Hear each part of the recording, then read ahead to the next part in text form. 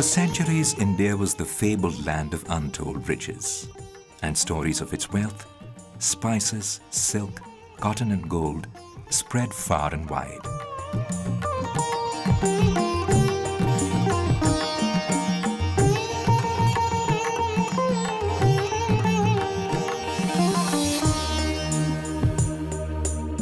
Travelers and traders from distant lands made the journey to India across deserts, seas, and through snow-bound passes in the Himalayas.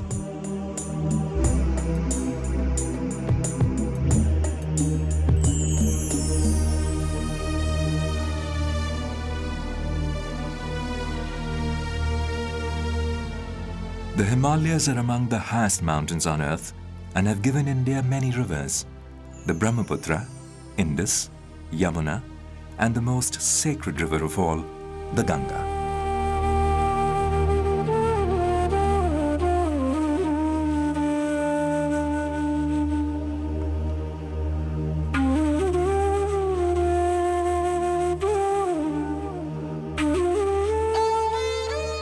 Along these rivers, great civilizations came up. Lothal in the west was a thriving port of the great Harappan Indus period of about 2600 BC.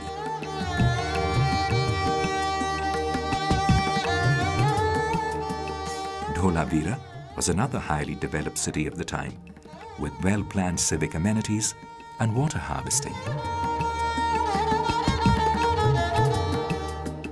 Perhaps one of the oldest democratic republics in the world is Vaishali, which dates back to the 6th century BC.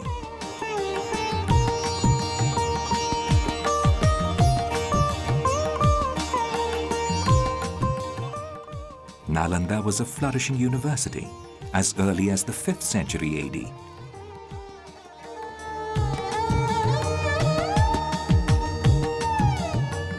With residential facilities for 10,000 students and a 3 stories high library, it attracted scholars from countries like China and Japan.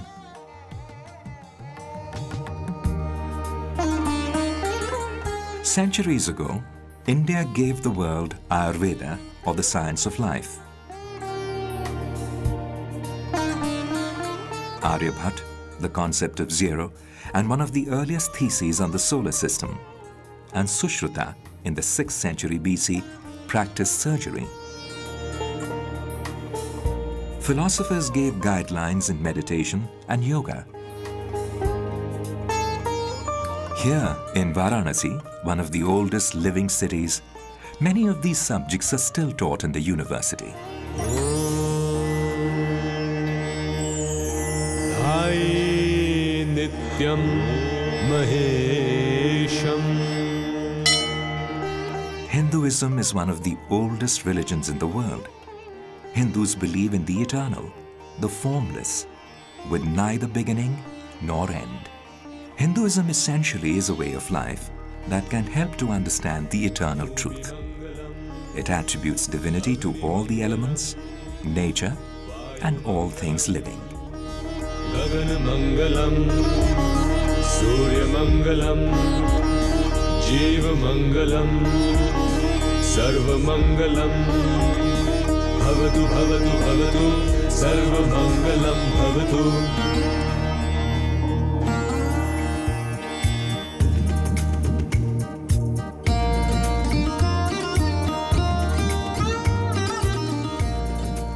Temples dot the subcontinent, from the Badrinath temple in the Himalayas to the Somnath temple on the western coast.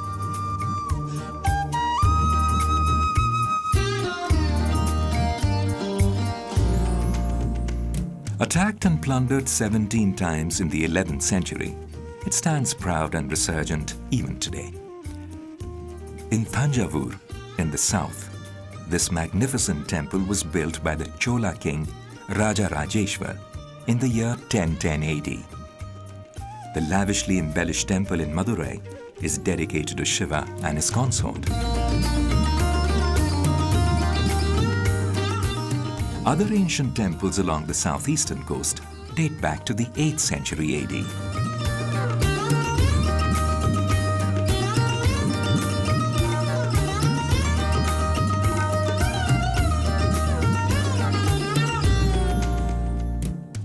Buddhism was born in India in the 5th century BC. Gautam Siddhartha was the prince who became an ascetic. He meditated under the Bodhi tree here in Bodh Gaya for 49 days and nights. He then gained enlightenment and became known as the Buddha.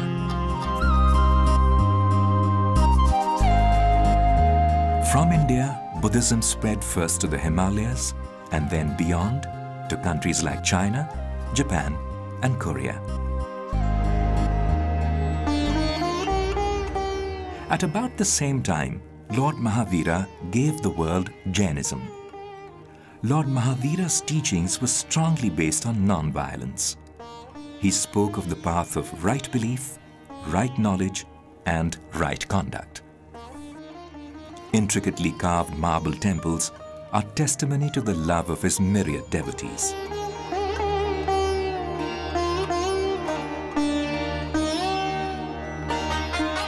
Islam arrived along the western coast as early as the 7th century.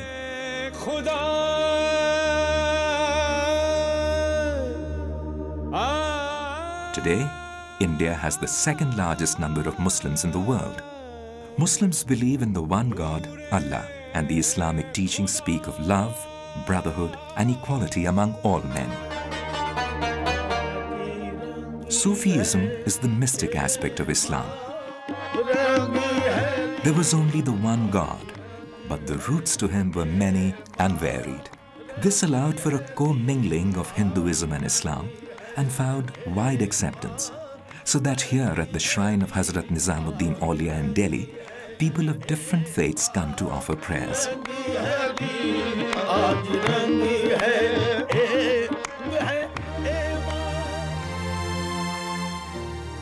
This church of St. Francis in Kochi was originally built in 1503.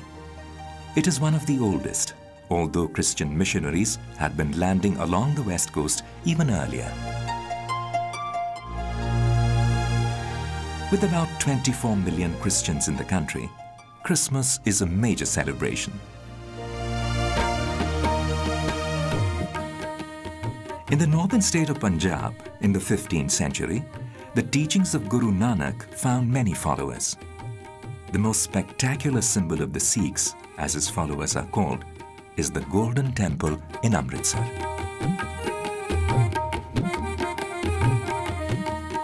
Guru Nanak's teachings also emphasized the importance of truth and brotherhood.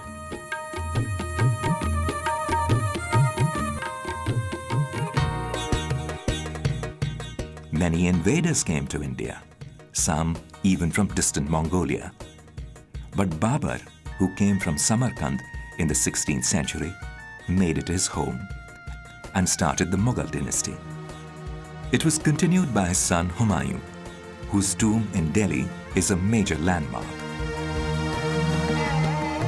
But the Mughal Empire reached its zenith under Humayun's son Akbar. Akbar married a Hindu Rajput princess and built a beautiful palace called Jodha Mahal in Agra. Akbar's tolerant and secular beliefs made him extremely popular. The Mughal rule greatly influenced administration, language, cuisine, music, dance, and most visibly, its architecture.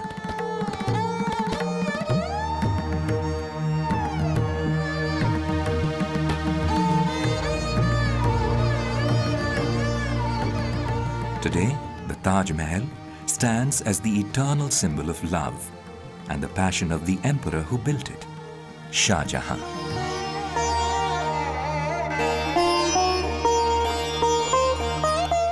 But by the 18th century, the Mughal Empire went rapidly into decline.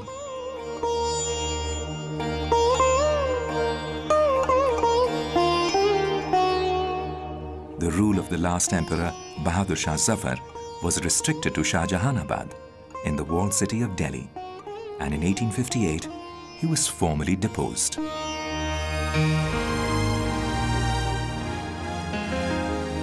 The British had been coming to India since the 17th century, but they made major inroads into the mainland from the eastern port city of Calcutta. They came as traders under the East India Company, But gradually, trade became secondary as their dreams of imperial expansion grew. After Robert Clive won a decisive battle in 1757, the British took over large parts of the country.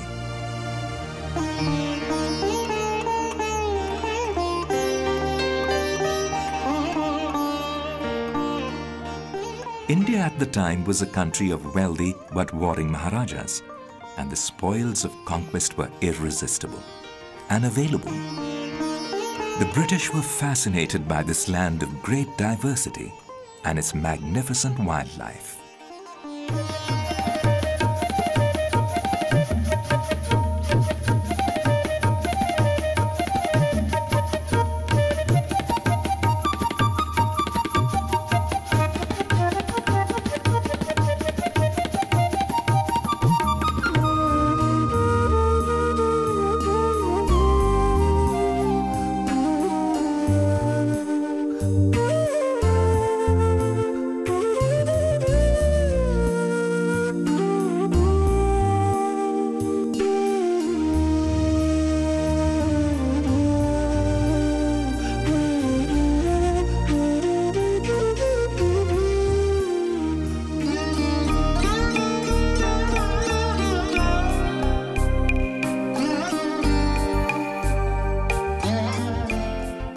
India was a land primed with opportunity, and soon it became the jewel in the crown of the British Empire.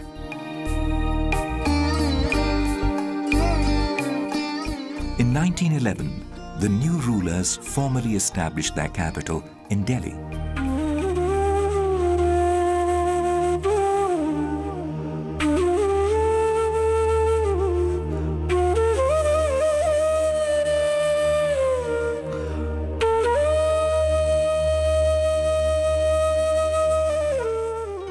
Although the British brought some changes in rail and road communication, foreign domination was deeply resented.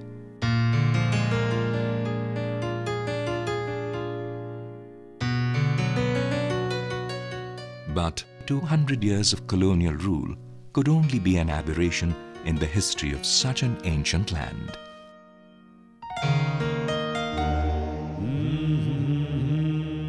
Mohandas Karamchand Gandhi returned to India in 1915 from South Africa. He set up the Sabarmati Ashram in Ahmedabad, from where he met with leaders and freedom fighters. Gandhi gave the world Satyagraha, the insistence on truth.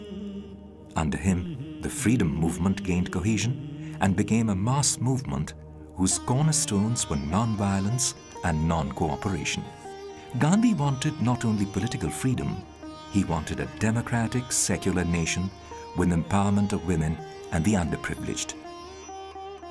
His moral rectitude and sacrifices for the country have given him the title of the Father of the Nation.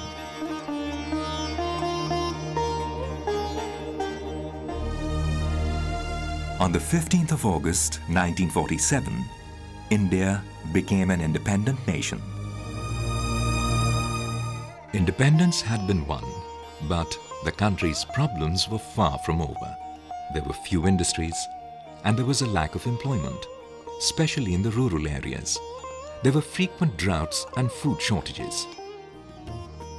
The first Prime Minister, Jawaharlal Nehru, and successive Prime Ministers after him worked at making the country a strong and modern nation. One of their priorities was to make it self-sufficient in food.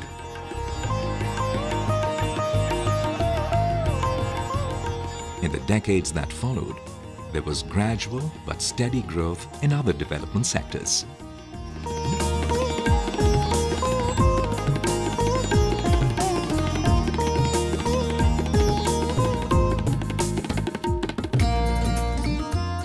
Gandhi had envisioned progress for the country only through the democratic process.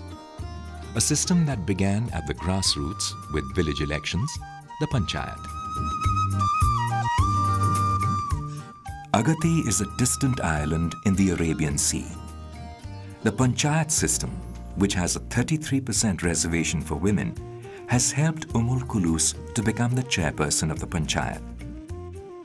All the islanders are Muslim, yet she moves freely between her duties at home and her work.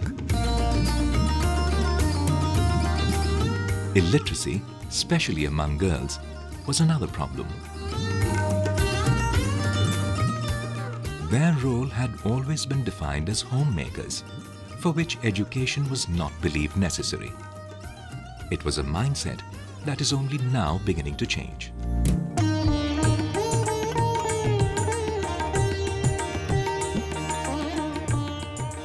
India is a vast country with 22 constitutionally recognized languages and at least 114 others.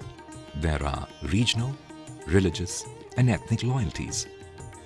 While this has given it enormous cultural diversity, here even minor differences can suddenly snowball. These often gain prominence due to the media, a multitude of lively news-hungry channels. Of course, media also helps to keep the country connected, especially when there are occasions to celebrate.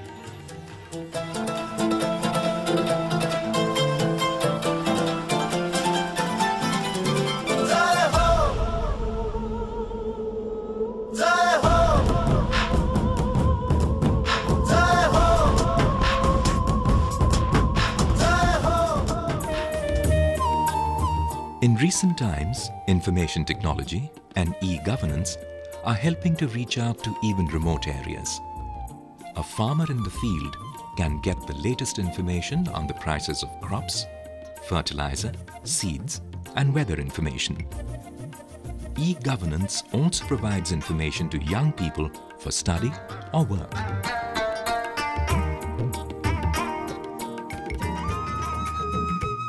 The southern city of Bengaluru is India's Silicon Valley.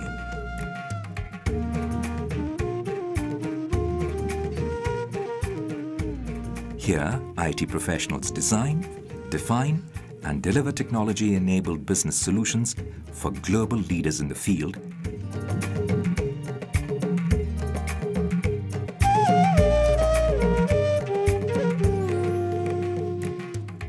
After economic liberalization in the early 1990s, many multinational companies set up offices in India. Many more are planning to take advantage of the growing investment opportunities. Simultaneously, Indian business houses are also acquiring companies abroad. The recent acquisition by Tata of the luxury brand Jaguar is only one such example.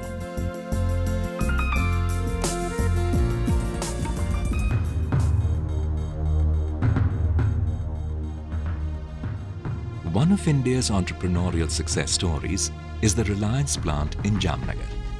It is the world's largest and is an ultra-modern high-tech facility that converts crude oil into high-grade petroleum products.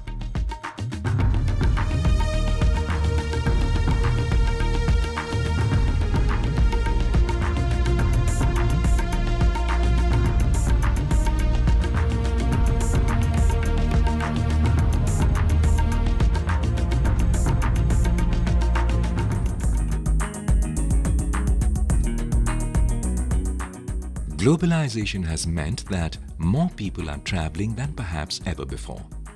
Whether for business or pleasure, the number of visitors is growing. Tourists can choose from luxury and boutique hotels to tranquil seaside resorts.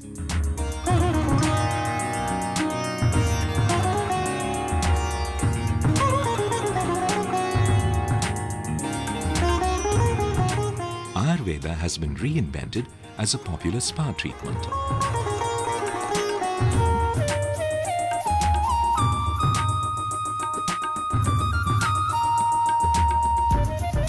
Tourism has found a surprising offshoot in medical tourism.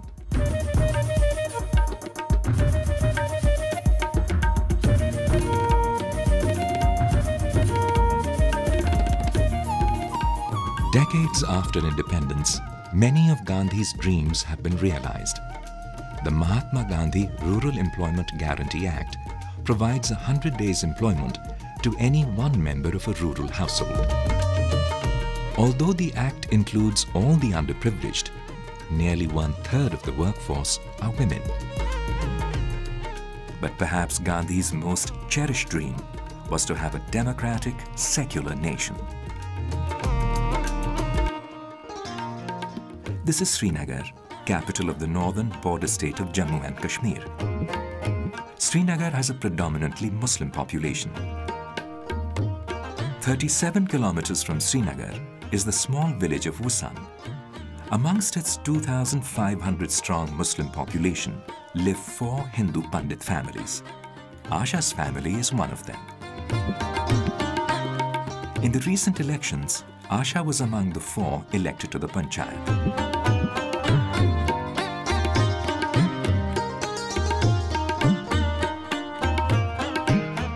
What makes her story unusual is that the local people find nothing unusual in it.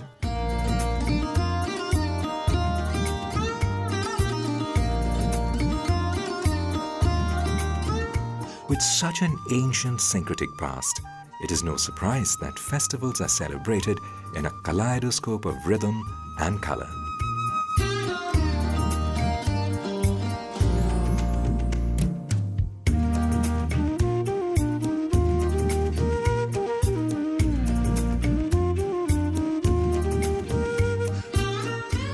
Cultural traditions are nurtured and handed down from one generation to the next.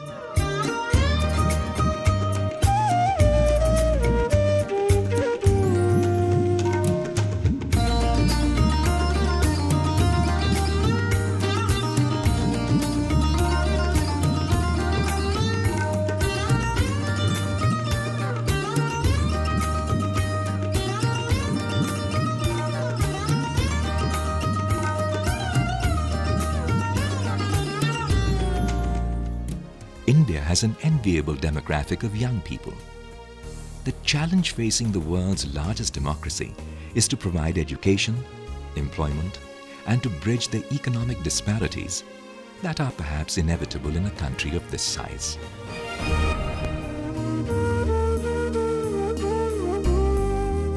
The multi-dimensional complexities of India often baffle outsiders. But the people have learned that their shared cultural heritage can and must transcend religious and regional differences, for it is the key to their survival as a nation.